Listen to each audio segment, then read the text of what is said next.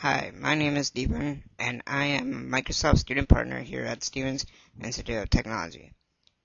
This video is here to show you some of the greatest and latest features of the Zune 4.0 software.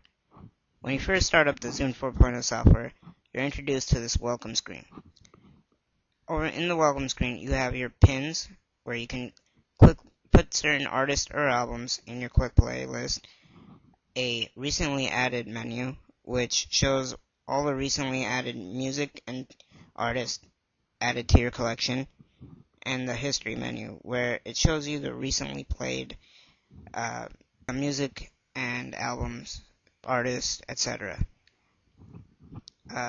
In your collection, it's similar to the Zune 3.0, and in this we can simply click an artist and pin them to the quick play, and they get added to the pins.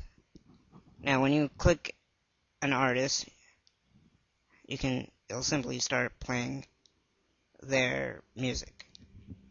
So that's a pretty cool feature. And now to show you some other stuff. So DJ features, you could on this to, and the Zune software will instantly calculate similar artists and play them. It'll take from your collection and also the Zune Marketplace's collection. As you can, a lot of these Zune Q play about it. If you enjoyed the video, and Zune, check out the new software. It's amazing. Thanks.